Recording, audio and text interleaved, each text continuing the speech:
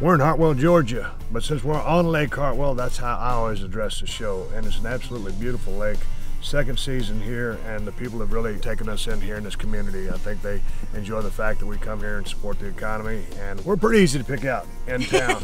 The community has really taken us in, and we feel like this is our new home. I think the challenge has really set the pace for me because that's what I'm most involved with. Melissa sees a little bit more of the reality than I do, so she could probably speak to more of that, but I think the challenges are a little bit more complex, a little bit more demanding of the contestants, and I've really enjoyed that factor, and it's a thrill a minute, lots of excitement, and we're really pushing these people a lot harder than we have in the past. I personally love the drama aspect, you know, being a fan of reality TV and now coming in, and Steve and I are at most of the challenges. I do get to come into the house and talk with the guys and really see what's going on, and it's funny to see from week one how close everybody is, and it's a tight-knit bond to the very end. When it's cutthroat, they can smell that money. It gets really competitive. Friendships, romances, alliances, everything is broken. It's interesting. I enjoy that part of it. But has during the competition, the fact that the competitors help each other so much surprised you?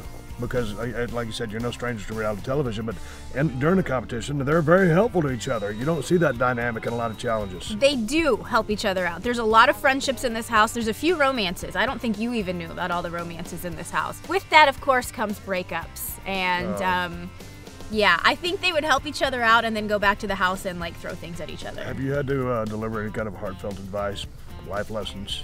I have. You'll have to tune in for that, Steve. Got it. I don't give my advice away for free. A new episode of Redneck Island, Thursday at 10, 9 Central, only on CMT.